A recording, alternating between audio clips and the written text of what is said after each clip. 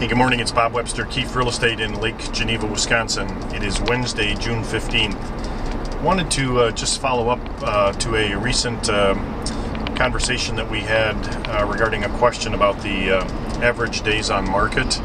A question that a lot of sellers will ask in terms of placing their property on the market and what kind of expectations to have.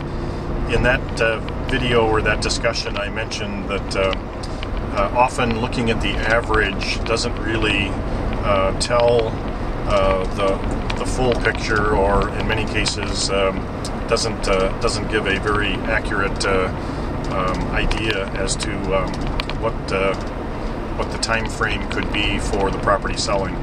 Just that the average could be off considerably. A related question, and something that also comes up frequently, is sellers will ask what the average list to sell ratio is regarding properties that sell as opposed to their original asking price. Much of what we talked about in the other video applies to this question as well. Depends on what area you look at, whether you look at an entire county perspective, a particular municipality, or a subdivision.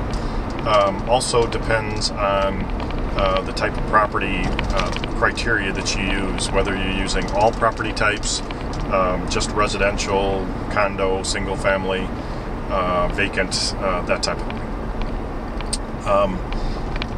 My feeling is that average list to sell ratio can be even more misleading than the average days on market, and let me briefly tell you why. That final figure, that percentage of sales price to asking price, number one, it's going to be influenced probably more than anything else based on whether there were any price adjustments done to the property. Statistically, we know that a property that has a price reduction done is typically going to sell closer to the asking price than one that doesn't. I mean, that's just kind of common sense.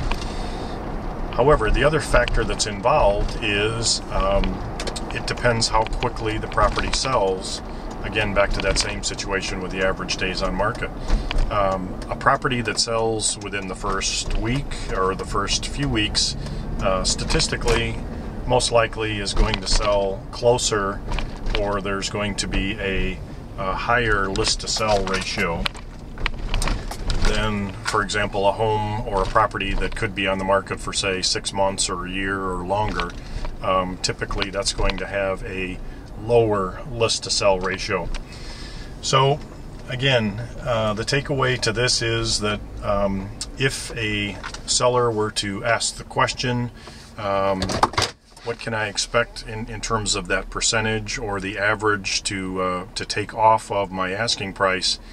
If they used that average answer as a way of their pricing strategy, it could actually work against them in a relatively short time period sales process, and it could be totally inaccurate for a longer sales time, especially with no price adjustments that are done. So, hope that makes sense. I thought it was a good follow-up to our previous discussion. Again, if you have any questions, feel free to give me a call, shoot me an email, or go to my website, www.lakegenevaproperty.com. It's Bob Webster in Lake Geneva. I hope you make it a great day.